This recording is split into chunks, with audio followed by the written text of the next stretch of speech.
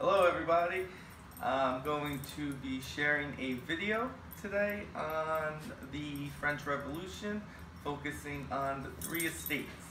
One of the problems that led to the French Revolution is a lot of the social problems that went on, and let's get into that. France society was broken down into three social classes. In France, they were known as estates. You had the first estate, the second estate, and the third estate. The first estate made up the clergy.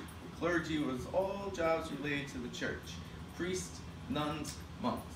The second estate was nobility, also known as the nobles. These jobs included government officials and judges. Yes. There's a dog on my lap. Lucky you, Saturday night. And the third estate, which was the biggest estate, was known as the bourgeoisie and also the peasants. Up here, cameraman. Up here, cameraman. Thank you. These jobs included everything else, from doctors and lawyers to farmers to street sellers, etc., etc.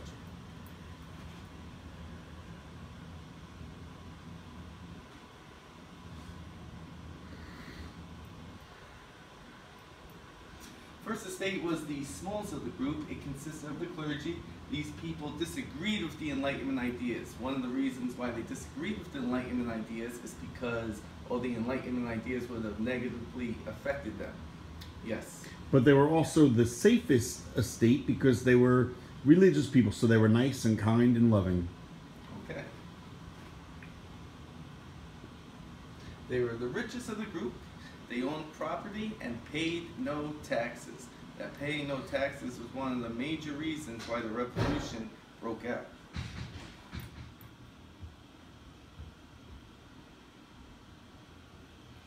Once again, the nobles are made up of government officials. They are also rich, not as rich as the first estate and the clergy.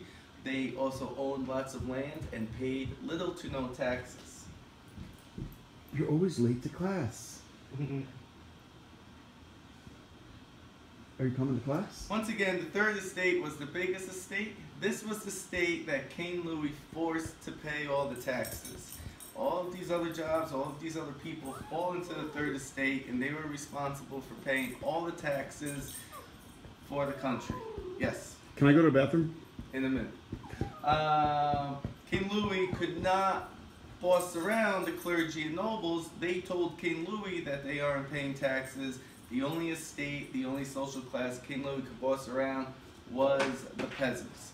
Eventually, they're going to get so angry, they're going to get violent, and they're going to rebel, and it's going to be a bad day in France. Thank you. That's our lesson for now.